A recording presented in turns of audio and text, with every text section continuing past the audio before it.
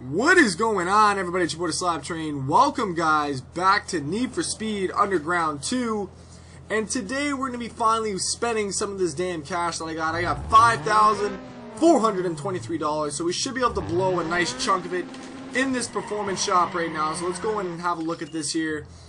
Now, what's funny is actually, this entire time I've been playing this game with my e-brake for A. Congrats on all that burn up you've been doing out there.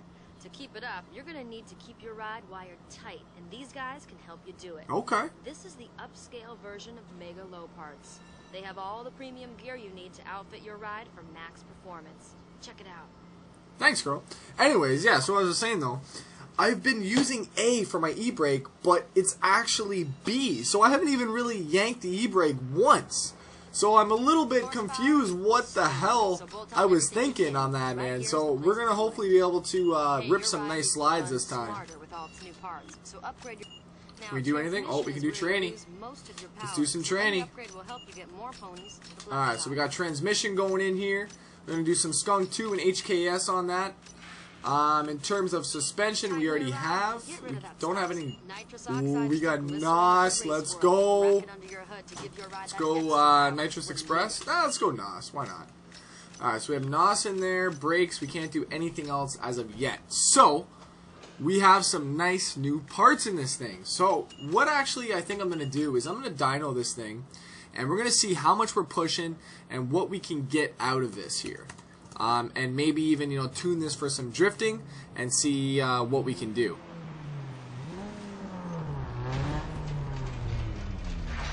If you want to squeeze the most speed out of your ride, then you're going to need to spend some time here.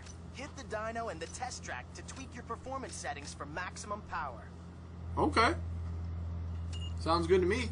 Alright, so let's tune some settings for some drifting here.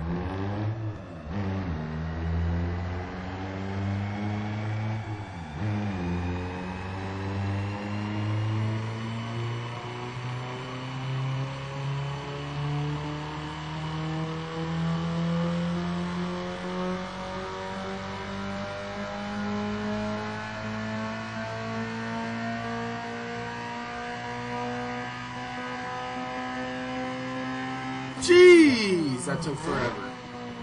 Alright. Not too bad, not too bad. So let's go into tuning right now. We have NOS now as well, which is nice. Suspension controls how your ride reacts to changes in terrain and sideways forces like cornering. The suspension components work like a team and must be tuned together for them to work properly. A general tuning guideline is to adjust your sway bars, then your shocks, followed by your springs. Okay, we're going to do it my way, sir. So, what I'm planning on doing this is keeping everything nice and loose in the front, in the back, and then going with a slightly upgraded in the front. You're going to want to adjust your acceleration and top speed. Modify your tranny's final drive ratio to get you... Yo, listen here. Your electronic control unit regulates air and fuel mixtures to your engine timing. Remapping the ECU gives you the ability to fine-tune engine power at each RPM and squeeze some serious power out of your ride. Know what I'm saying? Hell yeah. Alright, not too shabby. We're going B-I-G big. Alright, we are all set. This guy talks too damn much. When the cool gas is ejected into your engine. Tune it up, bro. Woo! That's a damn nice cutscene, though. I'll tell him that right now. I miss cutscenes like that. We don't see a lot of them anymore. So, we gave suspension a massive, massive acceleration. Oh, excuse me. See how this e-brake works here. Here we go. Jeez, man. We still need more power on this. Oh, no.